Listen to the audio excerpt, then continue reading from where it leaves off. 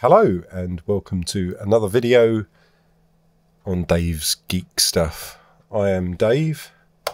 I got my 3D printer, which was wonderful, and in the process I've realised that this design is not quite the most efficient way. Designing something to 3D print when you actually have never used a 3D printer before is pretty pointless, but the last video tutorial was more just showing you how to use the loft, but I'm going to do this in a completely different way, and I've done this once before and actually printed them, so I know this works. So I'm going to get rid of that loft, and in this tutorial we're going to make it out of more sort of primary objects, and I'm going to use the boole tool, which basically takes one object away from another, so you can, well, you'll see. So let's start. So I'm going to start with a cylinder, which is going to be my motor, which is going to be the basis of my motor to potentiometer connector. So I'm going to just quickly, this is another thing, last time I was working at a 10 times scale, which I thought for some reason was a sensible thing to do. But it wasn't, so I'm going to go to modeling, go to quantize, and I'm going to make it quantize at 1 millimeter. We're actually going to work at the scale that we would be using for printing. So I'm going to make the radius of this, it's just going to be I'm going to make it 0.8 centimeters, and I only want it the height of 2 centimeters. So you can see it's a very small cylinder there. I'm going to get rid of this floor for now because I don't need the floor in there. And very simple cylinder. And basically I'm going to make the slit in one end. Well, actually it's going to go all the way through, and then the star in the other end, probably the star in the top actually, to fit onto the potentiometer. I'm going to make a cube object, which is again way too big for this.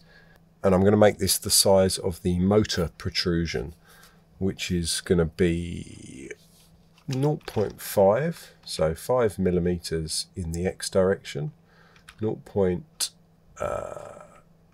the Y direction, so I'm just going to make that sort of 10 centimeters for now, and I'm going to make that 0.2.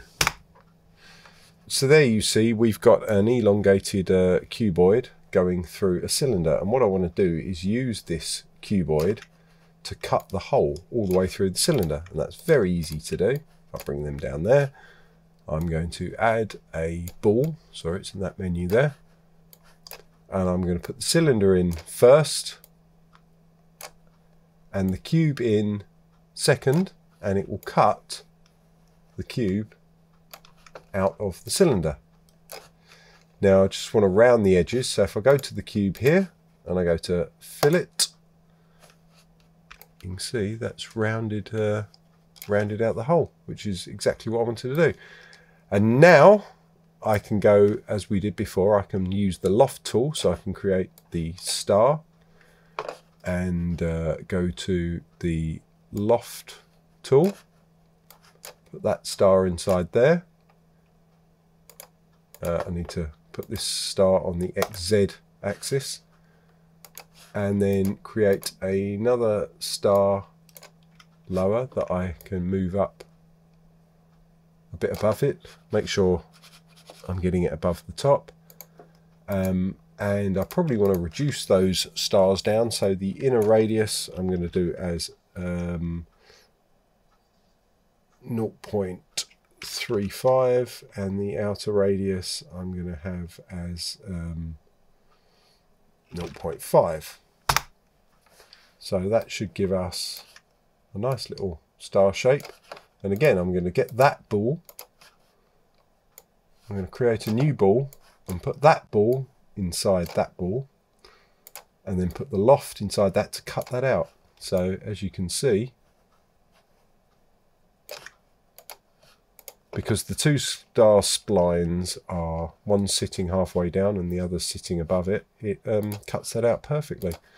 So that's actually what I did to make the adapter in the end. I probably did, as I did in the previous video, added in some more points which get a bit funny because I need to go to the loft and up the number of subdivisions. But then once I've done that, you can see that's pretty good. I could probably bring in this cylinder a little bit, so I could probably make it 0.7 in radius, maybe even 0.6. And that's pretty much how I did the actual finished product that I ended up sending to the printer, which worked absolutely beautifully. So let me just put a floor in, make it look a bit nice. I know we're not doing animation here, but still, it's nice to look at your product and see it with some shading.